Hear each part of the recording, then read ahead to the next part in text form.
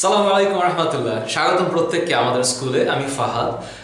SSC test paper solve সিরিজের আজকের এই ভিডিওটাতে ফেনী গার্লস ক্যাডেট কলেজের রসায়নের বহু নির্বাচনী প্রশ্নপত্রের উত্তর নিয়ে আলাপ করতে চাই। প্রথম প্রশ্ন 1, নিচের কোনটি বিরল ধাতু? অ্যান্সার হবে জিঙ্ক। 2 নম্বর, নিচের কোনটির ইলেকট্রন বিন্যাস ব্যতিক্রম? এসএসসি লেভেলে তোমরা যারা কেমিস্ট্রি স্টাডি করেছো তোমরা অবশ্যই এই দুইটা জিনিস অর্থাৎ ক্রোমিয়াম আর কপার অর্থাৎ 24 আর 29 এই দুইটার যে ইলেকট্রন বিন্যাসটা ব্যতিক্রম এটা অবশ্যই জানো। অর্থাৎ ওই যে লাস্টে গিয়ে 3D আর 4s, হ্যাঁ 3D আর 4s এর ক্ষেত্রে যেটা হয় 4s এ যেহেতু আগে ইলেকট্রনটা যায় তো 4s 2 দিলে এখানে 4 আর এখানে 9 হয়, যেটা সম্ভব না। তো সেক্ষেত্রে কি হয় 4s 1 3d 5 4s 1 3d 10। So এই যে কপার আর ক্রোমিয়াম এই দুইটার যে একটু ব্যতিক্রম এটা অবশ্যই তোমরা জানো, সুতরাং এক্ষেত্রে অ্যান্সার হচ্ছে ক্রোমিয়াম হবে।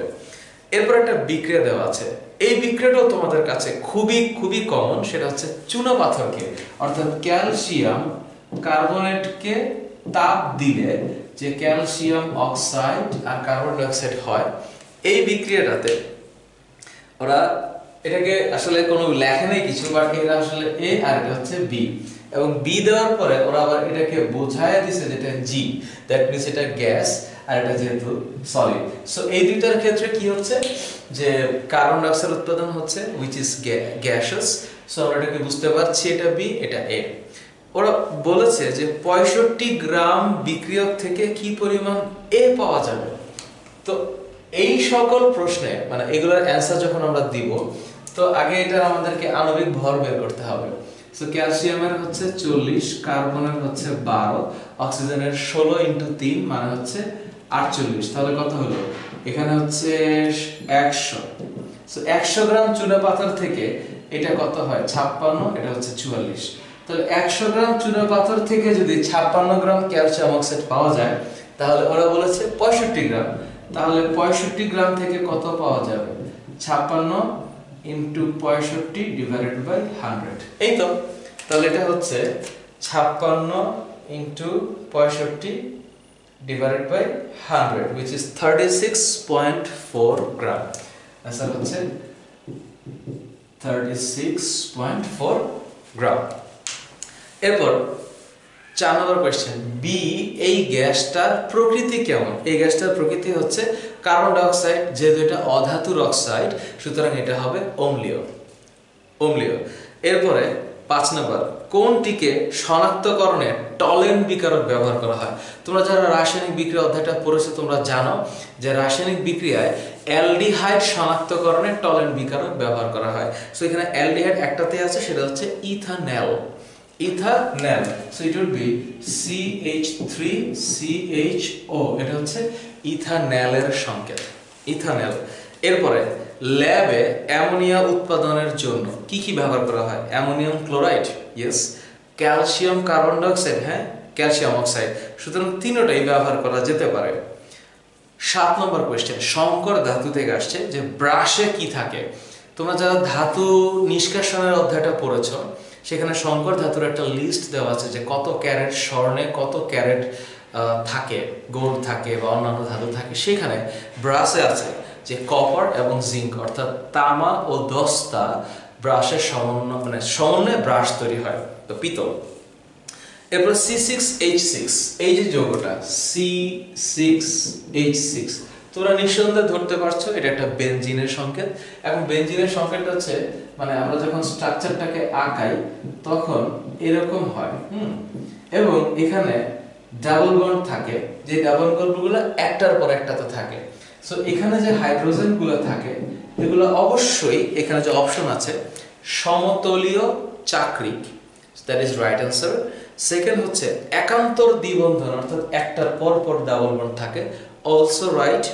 তৃতীয় অপশনটা হচ্ছে অ্যারোমেটিক, ডেফিনেটলি বেনজিন একটা অ্যারোমেটিক যৌগ অর্থাৎ সুগন্ধি যৌগ, এবং বেনজিনের ভিতরে ইলেকট্রনের অর্থাৎ পাই ইলেকট্রনের একটা রেজোন্যান্স বা অনুরণন আছে। সুতরাং এখানে 3টা অপশনই হচ্ছে রাইট অ্যান্সার, 1 2 3। অ্যামোনিয়া অণুর আকৃতি কেমন? অ্যামোনিয়া হচ্ছে এরকম, হ্যাঁ, অ্যামোনিয়া অণুর আকৃতিটা এইরকম। সো এটা পিরামিড আকৃতি, এটা পিরামিড আকৃতি। 9 নম্বর কোশ্চেনের आंसर হচ্ছে পিরামিড। K2Cr2O7 খুবই খুবই কমন একটা জিনিস যে K2Cr2O7 এটা হচ্ছে পটাশিয়াম ডাইক্রোমেট। এই পটাশিয়াম ডাইক্রোমেট এই যৌগটাতে ক্রোমিয়ামের জারণ মান তোমাদের মুখস্থ হয়ে যাওয়ার কথা। ক্রোমিয়ামের হচ্ছে +2, এখানে হচ্ছে -14, তাহলে এখানে হবে +12, তাহলে দুইটার যদি +12 হয় একটার হবে +6। পটাশিয়াম ডাইক্রোমেট এই যৌগটাতে ক্রোমিয়ামের জারণ মান যে +6, এটা তোমাদের মুখস্থ হয়ে গেছে। 11 নম্বর অপশনের আগে একটা ইসে দেওয়া আছে, মানে টেবিল দেওয়া আছে, সেখানে বলা হয়েছে ম্যাগনেসিয়াম। এটার পারমাণবিক সংখ্যা 12 আমরা জানি। সো ম্যাগনেসিয়াম এটা 12, হ্যাঁ, ম্যাগনেসিয়াম হচ্ছে 12, পারমাণবিক সংখ্যা 12, এটা আমাদের মুখস্থ আছে, সবাই জানো। X হচ্ছে 20, তো X যদি 20 হয় তাহলে সেটা হচ্ছে ক্যালসিয়াম, হ্যাঁ। আরেকটা কত, স্ট্রনশিয়াম, স্ট্রনশিয়াম দেওয়া আছে। তো এখন এখানে যে অপশনটা আছে এখানেও পারমাণবিক সংখ্যা আছে। এখন স্ক্যান্ডিয়াম, টাইটানিয়াম, ভ্যানাডিয়াম, ক্রোমিয়ামের পরে এইভাবে যেতে থাকতে হবে। সো 12 এবং 20 এখানে দেওয়া আছে। X মৌল যেটা, অর্থাৎ এই যে ক্যালসিয়ামটা, এই ক্যালসিয়ামটা এটা কি ধাতু নিশ্চয়ই, সুতরাং এগুলো ইলেকট্রন দেয়। তো সেক্ষেত্রে এটা কি আয়নিক যৌগ গঠন করে? রাইট। খড় পানিতে থাকে, অলসো রাইট। তোমরা জানো খড় পানিতে ক্যালসিয়াম, ম্যাগনেসিয়াম, আয়রনের ক্লোরাইড বা সালফেট বা বাইকার্বনেট লবণ দ্রবীভূত থাকতে পারে। So that is also right option. তৃতীয়টা হচ্ছে সুপার অক্সাইড গঠন করে। ক্যালসিয়াম সুপার অক্সাইড গঠন করে না, সুপার অক্সাইড গঠন করে পটাশিয়াম। সুতরাং 3 নম্বর অপশনটা নাই, 1 আর 2 হচ্ছে রাইট অ্যান্সার। এক্স পরীক্ষা কি বর্ণ দিবে? এক্স, এক্সটা কোনটা হচ্ছে, হ্যাঁ এক্স হচ্ছে ক্যালসিয়াম। এই কি এটা কিসের কি বর্ণ? আচ্ছা, এটা লবণ পরীক্ষা, শনাক্তকরণ পরীক্ষা। ক্যালসিয়াম হচ্ছে ইটের মতো লাল, ইটের মতো লাল বর্ণ প্রদর্শন করে শিখা পরীক্ষায়। পাকস্থলীতে প্রোটিন পরিমাপের পরিপাকের জন্য পরিমিত পিএইচ কত? অনেক বেশি পরিমাণে অ্যাসিডিক হইতে হবে। পাকস্থলীর পিএইচ হুইচ ইজ 2, পিএইচ হচ্ছে 2। কোনটি মুদ্রা ধাতু? খুবই কমন কোয়েশ্চেন। গোল্ড বা সিলভার বা কপার, এগুলো হচ্ছে মুদ্রা ধাতু। এখানে অপশন আছে গোল্ড। সোডিয়াম হাইড্রোক্সাইড আর কার্বন ডাইঅক্সাইড বিক্রিয়া করে পি উৎপাদ হয়েছে, হ্যাঁ। সোডিয়াম হাইড্রোক্সাইড আর কি কার্বন ডাইঅক্সাইড, এখানে পি উৎপাদ হয়েছে। এখানে অপশন আছে এটা কাপড় কাঁচার সোডা, কাপড় কাঁচার সোডা হবে। সোডিয়াম কার্বনেট কি হবে? একটা লবণ ডেফিনেটলি, এবং এর জলীয় দ্রবণ ক্ষারীয়। তিনটাই হচ্ছে রাইট অ্যান্সার। কোনটির স্থূল সংকেত আণবিক সংকেত একই? অপশনে যা আছে তার মধ্যে বেস্ট অ্যান্সার হচ্ছে অ্যামোনিয়া, NH3, কারণ এটাকে আর ভাঙা যাচ্ছে না। এখানে যদি এরকম হতো যে N2H4 যদি হতো তাহলে NH2 লেখা যেত, কিন্তু এগুলো কিন্তু একটাও রাইট না। এটা যেহেতু অ্যামোনিয়ার সংকেত, এটাকে আর ভাঙা যাচ্ছে না, কোনো সরল অনুপাতে আনা যাচ্ছে না, সুতরাং এটা এরকমই হবে। এরপরে হচ্ছে 17 নম্বর একটা ভেরি ইম্পর্টেন্ট একটা ওয়ার্ড, ইটিপি। যদি এটা ইপিটি লেখা আছে, ইটিপি, এটা হচ্ছে ইফ্লুয়েন্ট ট্রিটমেন্ট প্ল্যান। সো এখানে মনে রাখতে হবে যে ইফ্লুয়েন্ট ট্রিটমেন্ট প্ল্যান এটা একটা বজ্র ব্যবস্থাপনার একটা সায়েন্টিফিক একটা ডিজাইন। সো এটা একটু মাথায় রাখতে হবে। 18 নম্বর অ্যালুমিনিয়াম হাইড্রোক্সাইডের অদক্ষেপের বর্ণ কেমন? অ্যালুমিনিয়াম এটা হচ্ছে সাদা। এরপর হচ্ছে শুষ্ক কোষে ক্যাথোড কি? অ্যান্সার হচ্ছে কার্বন দণ্ড, মাঝখানে যে এইটা থাকে সেটা হচ্ছে কার্বন, আর জিঙ্কটা হচ্ছে অ্যানোড। K2O2 এটা হচ্ছে পটাশিয়াম সুপার অক্সাইড, K2O2।